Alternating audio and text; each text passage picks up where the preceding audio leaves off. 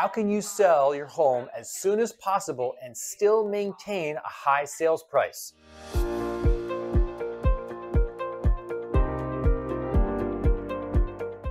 My name is Peter Chabris with the Chabris Group, and I'm going to answer that question for you in the next 3 minutes. Of course, nobody wants to rush the sale of their home, but there are times when we do find in our life experience that we need to sell our home sooner than later, or faster rather than the usual amount of time that it takes to be on the market. Now, we are in a market where a properly priced, well-positioned home will sell quickly, and yet we're also seeing that market start to move sideways a little bit, and so it's appropriate for us to be having the conversation about, okay, well, if the market does balance out and it does take longer for the average sales cycle to transpire, then what are some of the strategies for accelerating that sales cycle? And there's 3 points I want to go over with you. The first one is I want to review with you the 3 Ds of preparation. A properly prepared home will sell faster.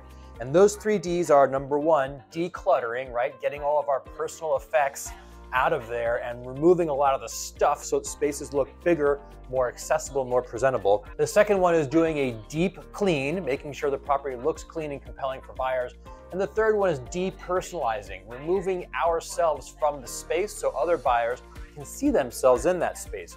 When you deep clean, declutter, and depersonalize, the space is much more accessible to people, potential buyers of your home, and offers can come in faster. The second technique to accelerate the sale of your home is the pre-listing inspection and the repairs that can follow.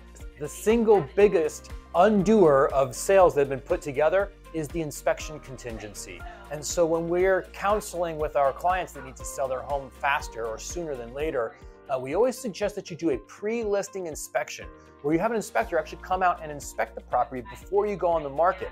That way you can identify anything that might terminate a transaction or undermine a transaction from closing, and even do some of the repairs that might cause friction and further negotiating when you're already into an accepted contract.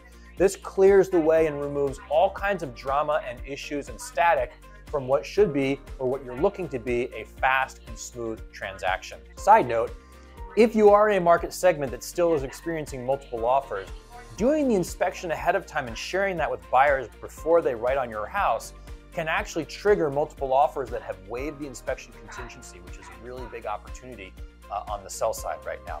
So what is the third step that you can do to sell your home for as quickly as possible and still maintain a good sales price? That is buyer incentives. Again, in most of the market right now, this isn't necessarily something that you must do to sell quickly. However, if you want to stack the odds in your favor, what you want to do, the buyer incentive that's having the greatest impact right now on accelerating transaction speed, is offering the incentive of a buyer rate buy down. These are called a 2-1, a 3-2-1, or even a 1% standard buy down. We don't need to get to the technicalities, but these are ways that you can increase a buyer's borrowing power or decrease their cost of ownership. It's kind of both sides of the same coin, which can be really compelling for a buyer who's looking to maximize their housing dollar and make them want to purchase your home versus that are others that are in the market. So that's the scoop. All 3 of these techniques require a little bit more unpacking. If that's something that you're curious about, of course, talk to your local real estate agent, and I'll see you in 2 weeks for another post. Thanks for watching.